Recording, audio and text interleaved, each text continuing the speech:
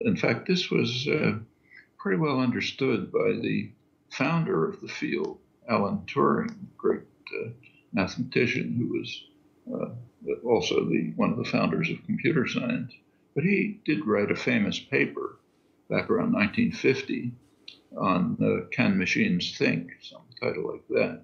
A very short paper, I think it's 8 pages.